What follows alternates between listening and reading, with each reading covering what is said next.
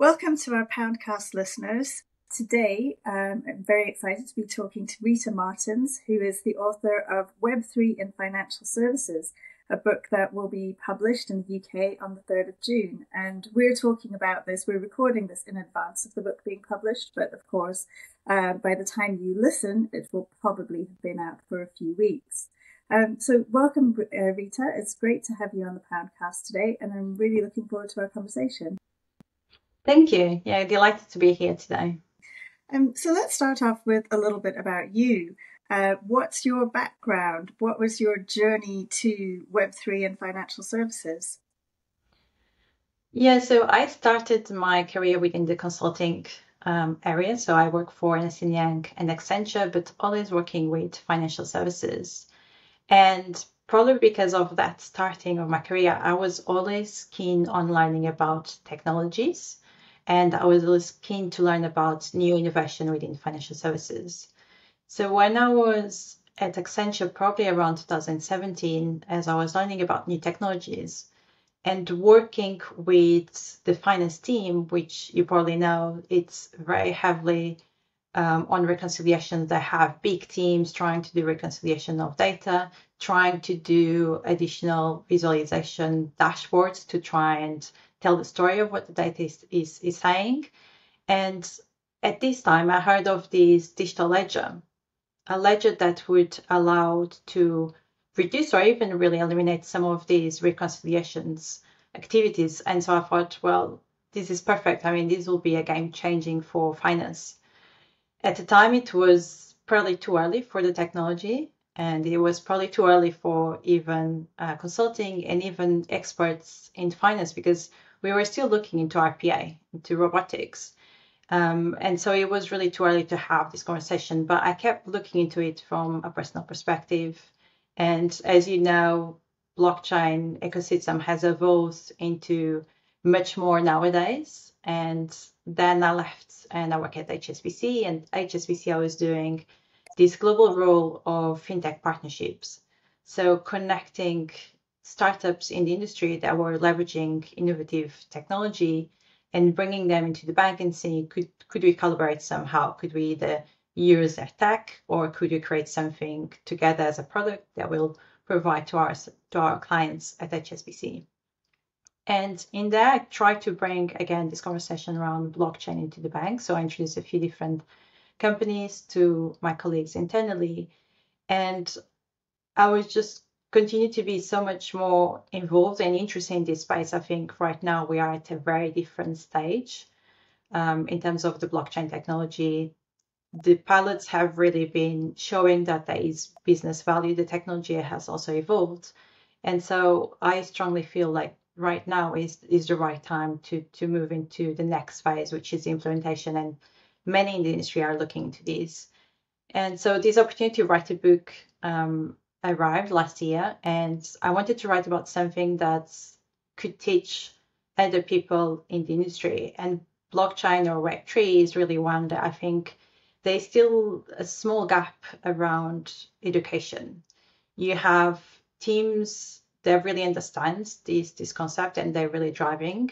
But if you go outside those teams and try and talk to the people, it's for them, they have basic knowledge about blockchain, but of course they're not really deep into the woods because they have all the other technologies. And especially nowadays with so many different technologies arriving, you had ChatGPT just getting everyone's attention, and you have a few other technologies coming through. It's really hard for anyone in financial services to keep a breadth of all the different technologies. So I wanted to write a book that really, it's a prime for anyone within financial services, in banking or within fintech, to really understand what are the key use cases, what are the players, and how could I use these in my work or in my company.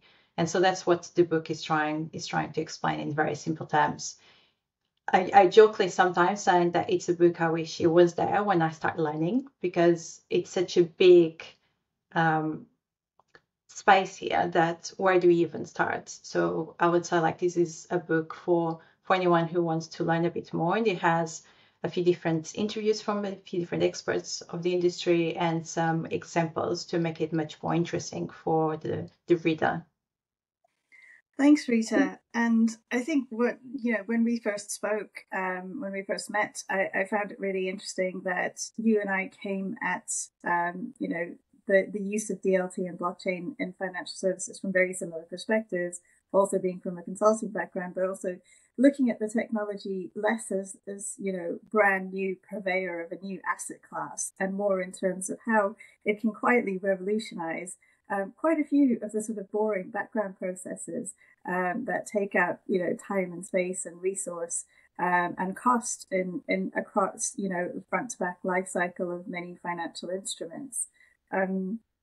But before we get into that in a bit more detail, I think most of our listeners will be acquainted with the concepts of blockchain and DLT. But what is Web3? How do you define Web3 in your book?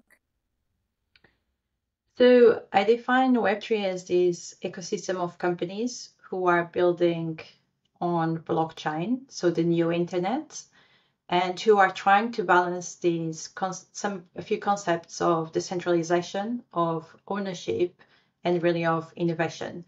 I think a few years back, Web3 started with this concept of being the new internet, in which users were owning the data, and that's still a part of the Web3, but I think nowadays it's so much broader than that.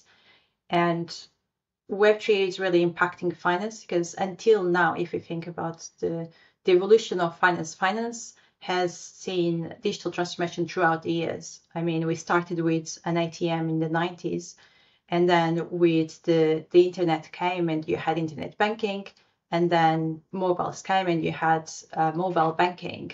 But if we think about the evolution of the internet, banking is still separate from the internet. And with Web3, the main difference is that you are now building financial services, money, and value on the new internet, which is the blockchain. And so we're merging more the internet with financial services. And within this ecosystem, you have traditional finance. So you have companies like, for example, JP Morgan, who I talked to in the book, who are trying to leverage blockchain into saying what is the value added that we could have for some of the finance processes. And then you have new players, some of them which much more extreme. So your DeFi, so for example, Aave or MakerDAO, which are run through a DAO, through a decentralized autonomous organization, which is an interesting concept, but you need to be aware of what does that mean if we're partnering up with those types of organizations. And then in the middle, you have what I call a CFI, centralized finance, which will be someone like, for example, Circle, who is leveraging some of the concepts of DeFi, but it's much more similar to what you would call a fintech. They are regulated, they have a board, they have a CEO. And so it's really interesting to understand all these different players and all the innovation that they are trying to do within this Web3 ecosystem. That's a really useful breakdown of, I think, the different types of decentralization that exist, because we often talk about decentralization in Web3 or decentralization in blockchain and DLT. But of course, there's decentralization happening at two potential layers. There's the decentralization of the technology, and then the decentralization, so the technology and its governance, and then the decentralization of the service provision, which is a whole separate question. And what we're talking about in DeFi is that decentralization of service provision, whereas in applications of DLT and blockchain and financial services, we're more talking about the use of decentralized technology in applications to what are centrally provided financial services, I guess. Yeah, exactly. So if we look back in 2014, when many of the big banks started looking into this, the interesting part was that they were trying to look into the technology, but they were not engaging with this DeFi or CeFi space as much. And what we have seen throughout the years is that there is a converge between these three different players, in which they're starting to look into the innovations, and they're starting to say, well, could we use the innovation that DeFi is creating, or could DeFi be collaborating with traditional finance and take advantage of distribution? One great example that I love to share is, for example, the project Mariana. I don't know if you're aware of that, but in that the regulators, they try to use MMAs, which is automated market makers, which were created by DeFi. So really they look into DeFi and say, well, that's a very interesting innovation. Maybe we could use that really in simple terms is a technology or innovation into traditional finance. And so they try to use MMAs for cross-border payments. And within the pilot, within the project, they really found out that actually it does create benefits, cost benefits, and it creates faster payments. And so it's interesting to see as well throughout the years how there is a convergence of these different players and also how the players are changing, especially with regulation. There is some of these DeFi players that we see nowadays, we'll probably see them slightly different in a few years' time when there is more and more regulation in which they will have to start thinking a bit more like the traditional finance players, or they need to start thinking around what do they need to have from a governance, from a technology perspective to be aligned with the new regulation that will be coming at some point. And I want to come back a little bit later on to what the future of finance might look like and what else we might be able to bring in from the DeFi world. But before we get to that, perhaps you can take a step back and look at the impact on traditional financial services. And I think you made a very important point, which was around Web3 and the paradigm of ownership that's enabled by blockchain and DLT, because of course, in the existing internet, there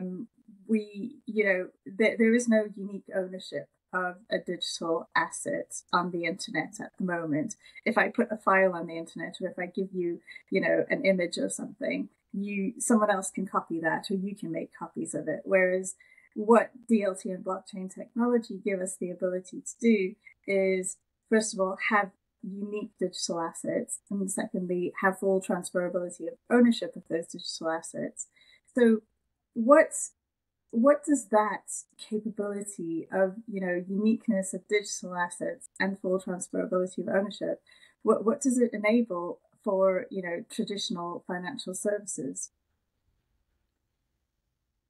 I think one of the great examples is really the tokenization side of it, which everyone is talking about. So within tokenization, you not only own your, let's say, your real estate, so you can create a token that represents your real estate, but also includes the history of the real estate, includes the ownership of the real estate. So you now own all of that digitally, but also I think that the key interesting part is what can you do afterwards.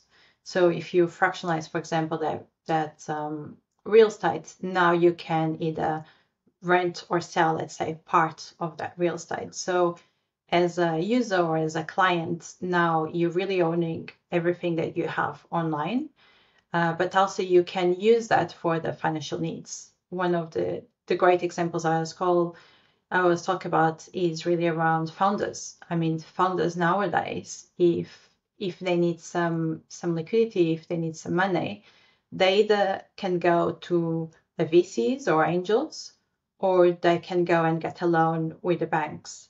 But the reality is that they have all this ownership of these other assets that they cannot use nowadays for financial needs.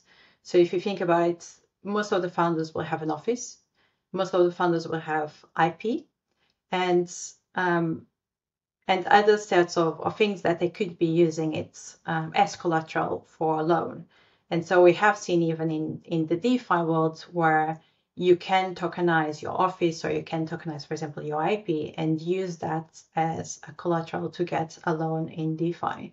So I think for me, it's really the ownership. You have ownership of it, but it's really around what else can you now do with that ownership, and how can you use it across your different financial needs. What are some of your favorite examples of applications of blockchain and Web3 in the financial services and banking sector? I think, you mentioned digital identity and its potential for revolutionizing the way that we exchange information and do things like AML and KYC.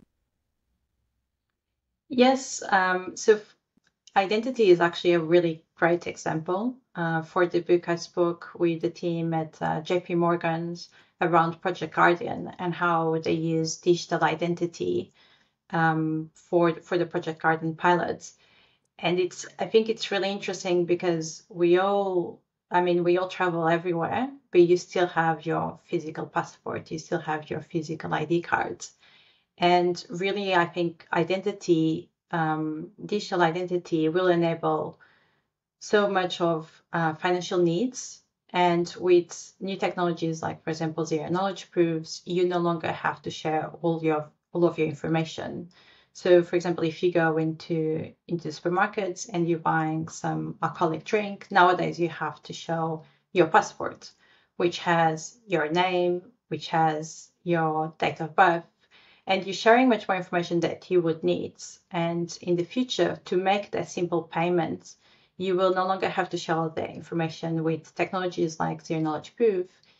It can just ask a question, let's say, is this person above 18?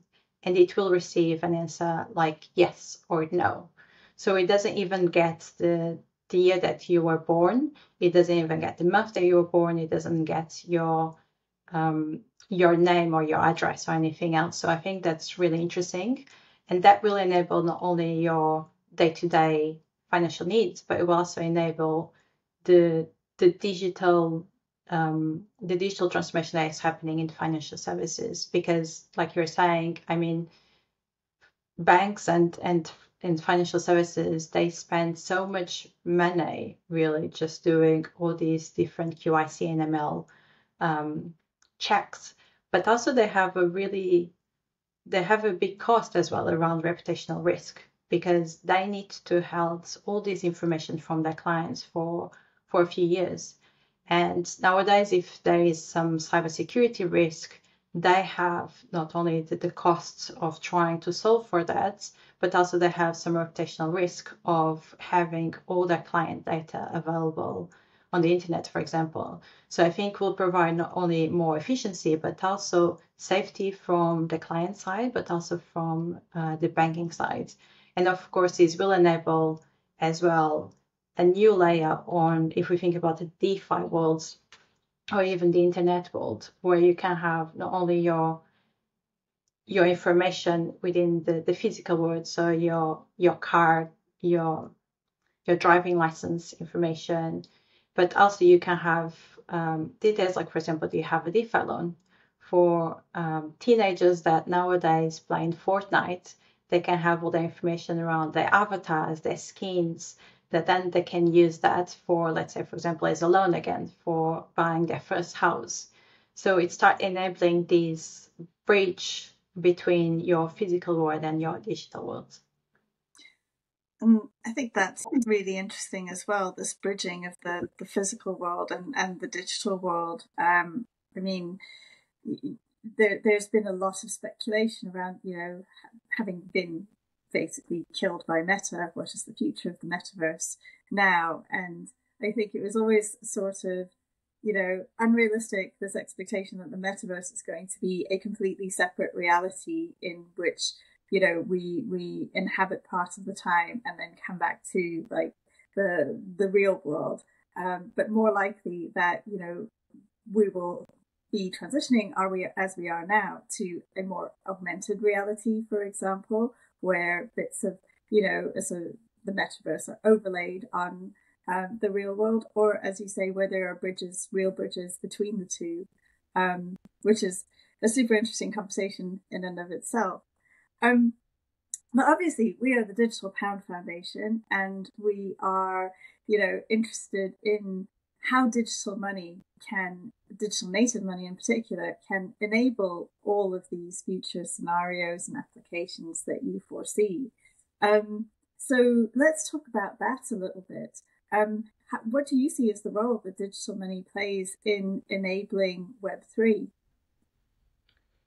Yeah, so It really depends where you're based as well. I think sometimes, especially if we're based in UK or US or even Europe, we have almost this vision of our financial system, which is already super developed. And we ask that question, like, do we even need a digital pound? Do we even need a CBDC? Do we even need stablecoins?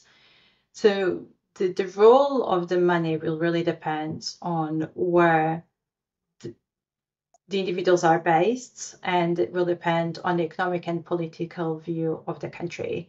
So in the book, I talk about Argentina, for example. I don't know if you have been to Argentina before. It's a beautiful country. You should definitely go. I have been many years ago, and I remember going into Argentina. And it's interesting because I live in London and I pay everything with my phone. I don't think I even bring my card anymore with me. And going to Argentina, I had to think about actually getting some money to go into Argentina. And with the problem that I have around inflation, it's not just small stacks of money. You need to have big stacks of cash in hand. And for me, like from a safety perspective, you think, wow, this is so much cash. I mean, I'm going to be robbed. But the reality is that you need to have a lot of cash money for little value, but just the look of it is super impressive. And then it's also interesting to remember the days where you're paying for something with cash and you need to be making some calculations around how much money do I need to get back and so on. And the other one that we found ourselves was that we needed more cash. We ran out of cash while we were there. And so we had two options. We would either go to an ATM and take some money out, and you can pay quite a lot fees just because you are taking money out of ATM, or you can go into these what they call cuevas, which are almost like a room into a house, which is hidden. You have to go through a side door, and you have this person on the back. They have stacks of money, and you have to go in there and trust that it's a safe place for you to go and do it. And this is just the normal life or people that live in Argentina because of all the inflation problem. So, I mean, I think there was one point where the price of the milk in the supermarket will change twice in a day. So imagine like here you go to supermarkets and milk costs £1, it costs £1. In there you go to markets, milk can cost £1 in the morning and then it could cost £5 in the afternoon. And so for them, really something like a stable coin, a digital representation of a dollar really, which is back to a dollar, it's really helpful for them to even just use as a saving method. Because right now, because of the inflation, their local currency, it doesn't really allow them to save anything. I mean, many of them work 2 to 3 jobs and still they are not able to save because their currency changes so much throughout even the day. And so they are using it a lot just for saving as a way of saving their money. So it does really depend where you are. I think if we come into the Europe and the UK, the digital pound will be used for slightly different things. So it could be used really for faster payments. It could be used for cheaper payments as well. Remittances is another big one that they do in the Philippines as well, in which people go and live. One member of the family will typically go work at another country and then they send money home to their family. And by using stablecoins to send it home, it's also much cheaper and much faster. In Europe, if we think about it, it's not such a big problem, but we still have people that live abroad. I mean, I'm from Portugal and I live in UK. And every time that I tried to transfer money between the two different countries, which are European countries, it still costs me a lot. So even having something like stablecoin could really help Europe as well. Thanks, Rita. And where are you on the stablecoin versus CBDC debate? So I see the value of both, to be honest. I'm not someone, I know like sometimes people are a bit afraid or unsure about CBDC, especially retail CBDC. Um, I think, look, like nowadays we have different forms of money already, and they are used for different means. So I think in the future we will probably see different forms of money that are going to be used for different means. So I see, for example, stablecoins to be used heavily for remittances, while a retail CBDC could be used for your day-to-day payments. And the wholesale CBDC will be mostly used for cross-border payments. So they all could have very distinct uses for people. Now, I think we need to make sure that the technology that we are building, especially around the CBDC, that we have the right privacy elements. And I think most of the central banks that I have looked into their research, they do have that component of making sure that they have a privacy layer, that the information of the individuals are not passing to the central bank. So I think there are some key considerations that we need to have when we're building a retail CBDC, but I do see value. I do see value in it, especially as we're moving, like we're just discussing around, we are moving into this digital world. And so having a digital pound or a digital euro, I think will definitely benefit. And then we start combining the different components, right? So imagine you have a digital identity. In Europe, they're already thinking about digital identity where you can live in one country and have a loan of a bank of another country.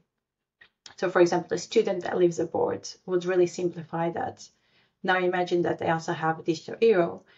Then you can start adding on top of the different components and having enhanced experiences from an individual. So I personally see the value of all three, and I think we'll probably see all three for different use cases. Okay.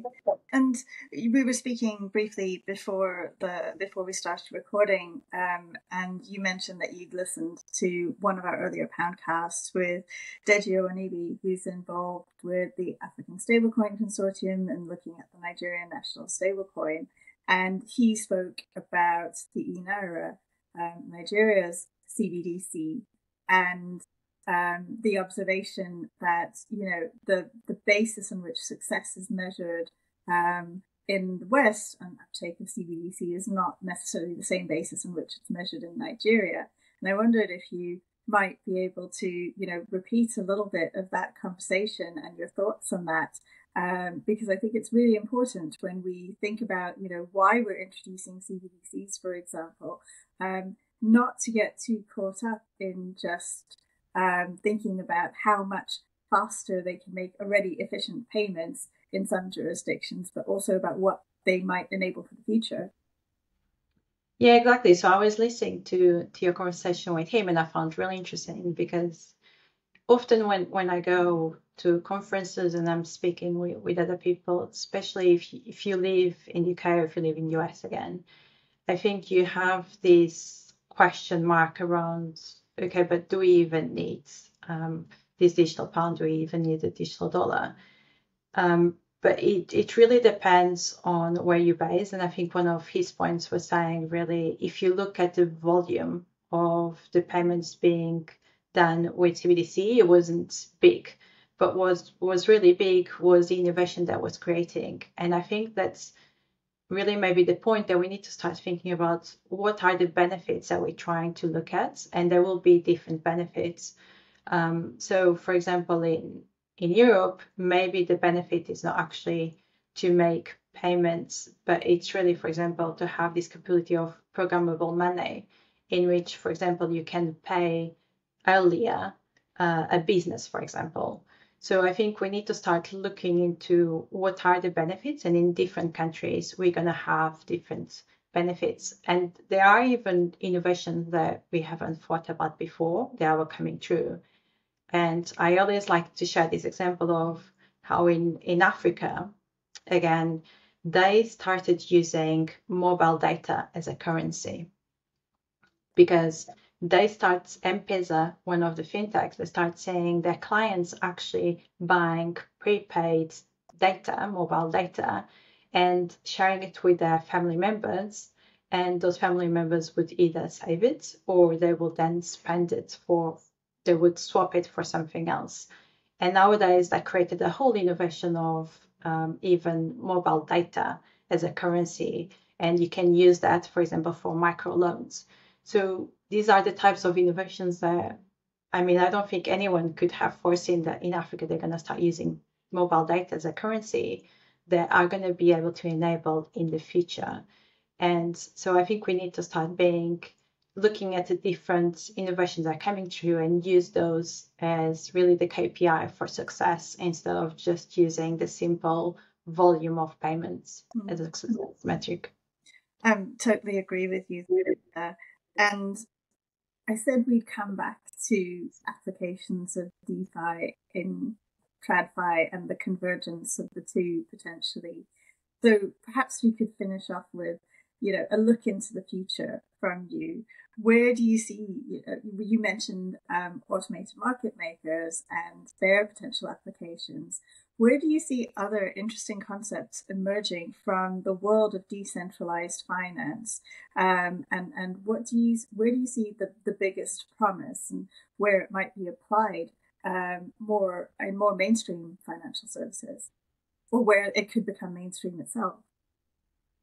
Yeah, I think the lending part of DeFi for me it's super interesting. Maybe because I used to work at a bank. But some of the DeFi space in there, I think it's very interesting. And I would say, like, even to finish that, often when we think about the future, we think about these big transformations. And the reality is that the future, it's typically less different than we thought. So there is this book that it's a few years old book in which they try and give examples to people and see what they would think. So a few years back, if I have told you, for example, that you're gonna have a robot that is gonna clean your house, that it's gonna be able to tell you the weather, that it's gonna be able to make online shopping for you, you'll probably think about a big robot with some arms, with a big face, cleaning around your house. But the reality is that nowadays we have those, and they are small, rounded, circular, black things. So what we think of the transformation of technology versus the reality is often smaller or much simpler than we would think. And I think here around the future of finance is going to be similar. And one example I love to give around this is the pilot that I have done in Brazil around smarter lockers. And in Brazil with smarter lockers, they're trying to first reduce fraud, but then second, enable people that live in more remote areas to be able to receive goods. It's similar to an Amazon locker, really, that we have in UK nowadays. And so what they have done was that consumers will go into a specific site, they would buy their products, they would use the CBDC, so Brazil CBDC, to buy the products, and then they will choose a locker that was close to them for the good to be delivered. A few days later, once the good was delivered in the locker, they would receive a text message with the code to open the locker. So as soon as they opened the locker, took out the code, what would happen in the back end was that the payment, the CBDC payment, was held into an escrow account by a smart contract. And so as soon as the consumer opened the locker and took the goods, the smart contract would automatically pay the seller. Now, if the good was not collected from the person, or if the good was not delivered into the locker, the smart contract would automatically refund the consumer. And this is, I mean, we're talking about blockchain, we're talking about a CBDC, and we're also talking about IoT, Internet of Things. And it's not that different, if you think about it, than what we have already nowadays, where you have a good delivered to an Amazon locker somewhere in UK. And so I think this is how we would see some of these components, even to your question around DeFi, we would see some of the innovations from this area coming through. But the reality is that in the day-to-day, your experience is going to be much more intense, but it's not going to be these big robots with massive arms going around and cleaning your house. It'll just be an improved experience. Exactly. Well, thanks so much, Rita. It's been really interesting speaking to you today. And again, Rita's book, Web3 and Financial Services, will be out in June. So if you're interested in anything you've heard here, then please go and have a look for the book. And thanks to all our listeners as well.